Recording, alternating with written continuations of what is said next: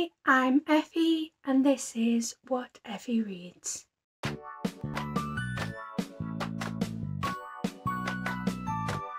Today I am going to be wrapping up the books that I read in the month of June. June was Whateverthon, which was the month-long readathon run by Maddie over at Book Browsing Blog. It was also the first month of me using my TBR game. I would say that although I read a reasonable amount during the course of June, it wasn't necessarily a successful month. So these were the books that were on my TBR from my TBR game. I also had 2 mood reads, but I think I can just count any 2 books that I read last month as those mood reads. The only one of these 6 books that I actually read in June was this one, True Crime Story. Of the other 5 books, I started Grotesque. I technically started Show Us Who You Are, although I only got 3 pages in before the end of the month. And I also started Adjustment Day.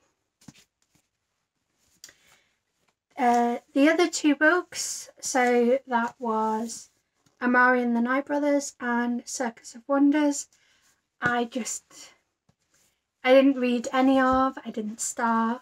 Show Us Who You Are was my Bookish Besties buddy read for last month, and I just genuinely forgot to read it. I got so stuck into the books that I was reading at the end of June that I forgot that I was actually meant to read this book. However, I have already finished it, so it will be on my July wrap up. And then the other 2 books that I started, I've decided to temporarily DNF. Grotesque is marked as being slow paced, but there's slow paced and there's this book. And it was incredibly slow going to start. And as you can see, the font is tiny as well. So I just couldn't get out of my own head to want to continue to read this book. As it is, let me see, it's over 450 pages long in small font, and it felt like it wasn't going anywhere. Now, I did only get 12 pages in, so it could be that once it starts going, it gets exciting. And I don't think 12 pages is giving it a fair chance. But I think it also took me 45 minutes to read those 4 pages. So I think I'm going to put it aside for when I'm in more of a mood for it. And Adjustment Day, I think I got about 50 pages in. Don't know, I can't see the bookmark now. No, I only got 30 pages in. And so far, it was enjoyable, but Palahniuk's writing tends to be quite absurd. And I was just, as much as I'm really excited to read this and want to also read The Invention of Sound, I just wasn't in the frame of mind where I could enjoy it. So again, it's a temporary DNF. So now let's talk about the books that I actually did read. We've got True Crime Story. This was a book that I had an arc of. It came out, I think, the middle of last month. But as you can tell by the fact that I now own a physical copy of it, I really, really loved. It was actually a 5-star read for me. So essentially, it's a little bit like if Daisy Jones and the Six was a murder mystery. You've you're introduced to the story of this girl who went missing almost a decade ago at a university party, and no one really knows what happened to her. You've got this person who I think is an author, possibly an investigative journalist, who's looking into what happened to this girl by interviewing those who knew her best, so her friends and her family. And very, very slowly, it's quite a fast-paced book, but very slowly you're getting a little bit more information and you're building a picture of what has happened to her. But it really keeps you on your toes throughout, and there are a number of twists and turns that you just don't expect to happen, and the ending completely took me by surprise, and it made me feel like I had to reevaluate everything that I thought I knew about this book. And I'm very excited to see what other people think of it. As I say, it only came out in the middle of last month, so please let me know if you have read it, and please let me talk to you about it, because it is so good. Or at least I think it's so good, so I'd love to hear what other people thought. And then in no particular order, I'm going to go through the other books that I read in June. So I will start with the physical books, and then I will get on to the audiobooks and ebooks and that kind of thing that I don't have a physical copy for. So first off, we have got A Little Life by Hanya Yanagihara. Now this book I actually listened to the audiobook of, and as I was listening to it, I loved it so much that I knew I needed a physical copy so that the next time that I read it, I can annotate it. And I'm just so excited to, at some point in the future, reread it and take it all in again. In case you are unaware, this book comes with a hell of a lot of content warnings, and obviously it's up to each individual to figure out what content warnings are, what content is potentially going to be triggering for them. Now, personally, the content that is contained in this book that was potentially the most triggering for me was the discussion of self-harm and how it made the character that was harming themselves feel. But near enough, anything that you think could be a trigger is contained within this book, so please be aware. And if you'd like to reach out to me for like specific details about what kind of content is in this book, then please do. But it is an exceptionally written book, and the final part of this book, I basically wept through the whole of it, but I still loved it. And the next book we've got is The Wicker King. Now, this book was one of the books that I picked up because it was on the host faves list. I will link up above to the vlog I did where I talk about reading all the different Whateverthon host faves. This is one of Cody's favourite books, and I don't know, this book just didn't quite do it for me. It felt like I was reading someone's fever dream, and I had a lot of trouble keeping track of what was supposedly happening, which I guess is part of the point. Like, you're not really sure what's happening, but it just made it really difficult for me to read. But I do love how the pages got darker and darker as the character's mental state declined. However, I did forget to turn the light on as, you know, it went dark outside. And I was wondering, why can't I read these pages?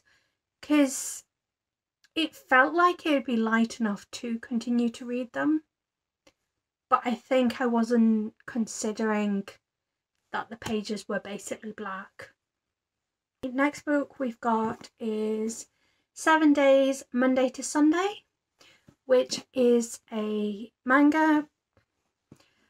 I picked up this book because I think last year I read Date Me Bryson Keller by Kevin Van Wy, I believe. And around the time that that book came out, there was a lot of criticism saying that they'd basically plagiarized the book on this manga. So, and it was a book I really enjoyed. So I wanted to read the manga so I could actually recommend from a place that had read both and could kind of speak on whether it felt like plagiarism or not. And I will say that there are a lot of shared elements, but this book does have a very different feel to Date Me Bryson Keller. I really enjoyed it. The concept is basically that you've got this boy that agrees to date the first girl that asks him out every week, and at the end of the week he says, "I'm sorry, I wasn't able to fall in love with you, we must break up." And then you've got this other guy who's kind of unlucky in love, and kind of on a whim he decides to ask out the guy that only dates people for a week. He agrees, and maybe this time will be different. And it's just really, really cute and was exactly what I wanted to read during Pride Month. And the next book we've got is Heartstopper Volume 4. I decided that I was really in the mood for queer graphic novels and manga. Just one random evening I was in the mood for it. I didn't actually manage to pick up any of the queer manga on that night, but 4 of the books that I picked up were Heartstopper Volumes 1 to 4. I'd previously read Volume 1 and really enjoyed it. It's sweet, it gives you all the good fuzzy feelings, and I immediately bought volumes 2 to 4 because I knew that I wanted to read the rest of the series, but I was kind of putting it off. And then I just fancied reading these graphic novels one night, and they're still sweet, it's still a lovely relationship, but they do get a lot heavier as they deal quite a lot with mental health. But one thing I will say for Oseman is that every one of these books has a content warning in. Now, I didn't initially notice it in Volume 1 because it is actually on the copyright page. Let's see if you can see it. I don't know if that's focusing, but just there it has a line about content warnings. However, once you get to Volume 4, it's a lot more explicit. So again, I don't know if my camera's going to focus. Oh dear, can't see.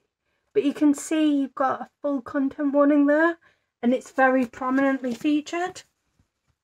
So it's great that these say this, especially because, like, book 1, the things that are mentioned in the content warning, you kind of expect based on the context, but you potentially wouldn't know that you'd need content warnings for some of the stuff that feature in the later volumes.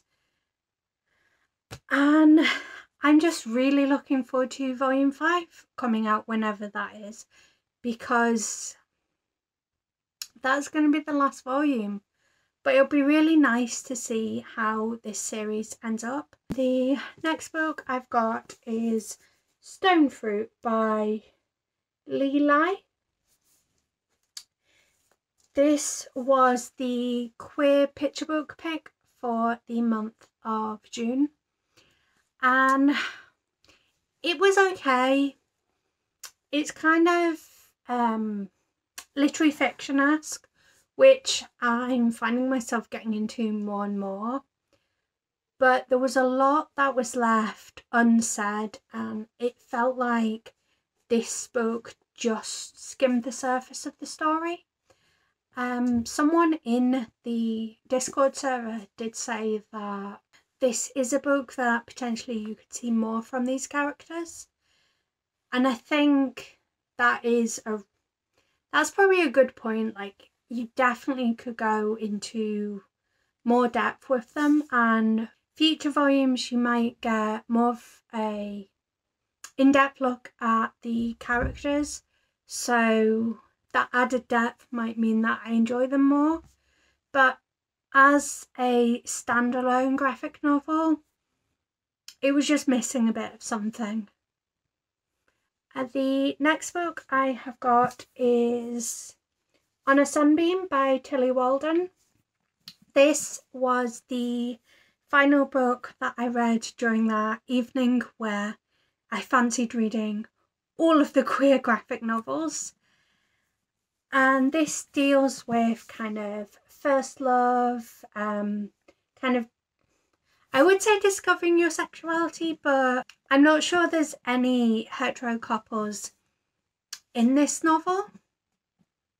So I don't even know if it's a world where hetero people exist, but it's a really, really beautiful read. The story is fantastic and the artwork is absolutely gorgeous, and then there's a really cool use of colour that I potentially didn't really notice earlier on in the book. Okay, as you get towards the end, they use colour to signify different kind of plot lines. So you've got one character story that's in red, one's in orange, one's in blue. And it's a really great way of signifying what's going on, because a lot of time in graphic novels and manga, you need those little cues to basically keep you on track of what's going on.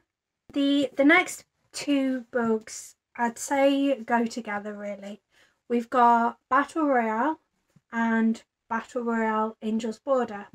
So Battle Royale is obviously the original novel. You can see it's a nice chunky one, but it reads really quickly. I couldn't believe it actually. I was about 3 or 4 days before the end of the month and I was only maybe 300 pages in. This is about 650 pages total. And then suddenly, in the space of a day, I think I read 250 pages of it. It's so fast paced and you genuinely don't know what's going to happen. You don't know who's going to survive. For those that don't know, it takes place in a dystopian, it's roughly based on Japan, and in this future, I'm not sure if it's really a future, but in this world, every year, I think it's like, it works out as like 2,000 students are entered into this program where they basically have to fight to the death until only one victor remains. So yeah, I really, really loved Battle Royale. It was so good. And then I saw that Angel's Border exists, and this tells... Oh. And this is a manga which expands on a little bit of the backstory of a few of the smaller characters that you don't see very much of. I won't go into too much detail about what this book's about because it's slightly spoilery, but essentially like these are kind of like they go on at the same time sort of. This one shows flashbacks, but you do also get not flashbacks as much, but you get a lot of look into individual characters' histories in Battle Royale. And now on to the books that I didn't read physically. First up, we've got Sabriel by Gavin. This was another one of the host fave books of Whateverthon. It was on row of Wandering Through Worlds. It was on her list of favourites, and I managed to get a copy of the audiobook through my local library. Initially, I wasn't terribly keen on it. I think it moves really, really quickly, and you have to absorb a lot of the lore very quickly. And I felt like I kept losing my place, but the second half of the story really engaged me, and I found that I had a really good time with it. So much so that I then moved on to read Livial, also by Gavin.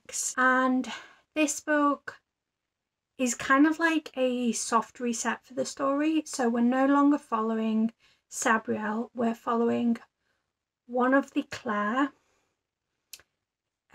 called Livial, and we're also following one of Sabriel's children. I felt like because it was kind of a soft reset, this book felt more like the first book in a duology rather than the middle book in a trilogy. I also started Abortion, but I didn't manage to finish that during the month of June. And then the next group of books I read were the Wayward Children books. I'd previously only read Across the Greengrass Fields, which is book 6, and it follows a character that you haven't met in any of the books. So I kind of went into the books not really having any established knowledge about the world, and I just had so much fun. Like, each book has got different things that make it so good. So Every Heart a Doorway is kind of more like a murder mystery than a portal fantasy, and I loved learning how the doorways worked, or at least sort of how they worked, and meeting a lot of characters at once, as well as hearing about some of the worlds that these characters can potentially travel to. And then I kind of finished the book going, well, that was really cool. I hope that we can travel backwards in time as well as forwards in time, because some of the characters that die in the first book, I really wanted to visit their worlds. I'd group down among the sticks and bones and come tumbling down together because they both predominantly take place in the moors, which is a really cool world. I think what I love about it is that kind of spooky horror world. But the characters of Jack and Jill are also complex and intriguing, so I really enjoyed both of those books. And then I enjoyed In an Absent Dream and Juice Like Wounds, because I love the concept of the goblin market and the idea of fair value. I would say that Beneath the Sugar Sky, I think that's what it's called, that was probably my least favourite, but then the bar for these books is just so high. So I'd say that the rest of the books are up here and then Sugar Sky's there. Obviously, I still really loved Across the Green Grass Fields when I reread that. I also read Verity by Colleen Hoover. I'd previously not read any Colleen Hoover, and probably this book wasn't the best introduction to this author because she states herself in her acknowledgements that it isn't her usual genre, but it was a really good read. It had a kind of gothic feel, and it's been a long time since I read Rebecca, so maybe it's not a fair comparison, but I got kind of Rebecca vibes from it. I also felt like a lot of these characters were morally grey, and you kind of wonder, well, is this person telling you the truth, or is there more to their story? And it was kind of like that throughout, and then the epilogue just kind of sealed it up in this really dark bundle. So I'm hoping that I'll be able to find more Colleen Hoover books in a similar vein. If they exist, please let me know, because I'd love to hear. And then I also read an arc of Never Kiss Your Roommate by Feline Harms. This is, it was an arc, but this book is now out, and it's just unapologetically queer. I'm trying to think of your characters. So your kind of two main protagonists, you've got a lesbian girl and a bisexual boy, and then their love interests are a bisexual girl and a pansexual boy, I think. And there were some really funny moments, and the fact that it felt so comfortably queer, and it didn't feel like there was the usual, oh, this person's gonna out me kind of thing to it. But then the negatives of this book are it's set in the UK, and there are a number of things that didn't quite add up to like the school actually being in the UK. And there was also a really random kidnapping subplot that I wouldn't say came out of nowhere, but you didn't expect like there to be a kidnapping in this book, and then it was resolved really quickly. I also reread The Black Flamingo by Dean Atta. It's a really, really good book, but I would say that the start of it is a lot slower.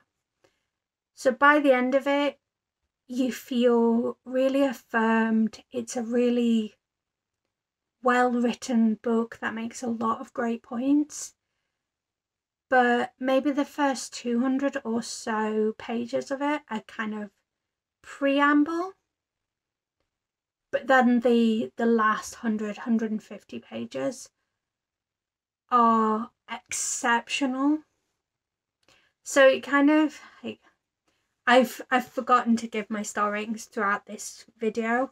I will try and remember to put them in the description box, but basically the fact that like it's quite slow and there's not much to it for the first bit means that this book averages out at a 4.5, but that just shows you like how exceptional the last portion of it is.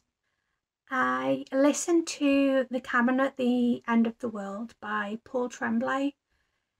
This was the second Tremblay book that I've read, and it gave me all the same feels as Head Full of Ghosts, in that you're not really sure if this is paranormal or not. And then it had a really killer ending. I mean, there's not much more I can say. Oh, yeah, it was also queer, which I don't know why I wasn't expecting it, because I think it's right in the blurb. But unexpectedly queer book for the win. Yay! Like, I wouldn't say it's quite a 5-star read, but it's very much a, I want to read all the Tremblay books, and he's fast becoming an author that I see his name, I go, yeah, I'm probably going to love that. I also listened to Frost Art, which was another one of the host fave books. It featured on Gav's list. I mean, no surprise, it's middle grade, and it was very kind of middle of the road for me. It had a really good Yeti character, and it felt like it was like a unique setting, a unique concept, but I just don't feel invested enough that I want to read more of it. I also read The Lucky Escape, which is the new Laura Jane Williams novel.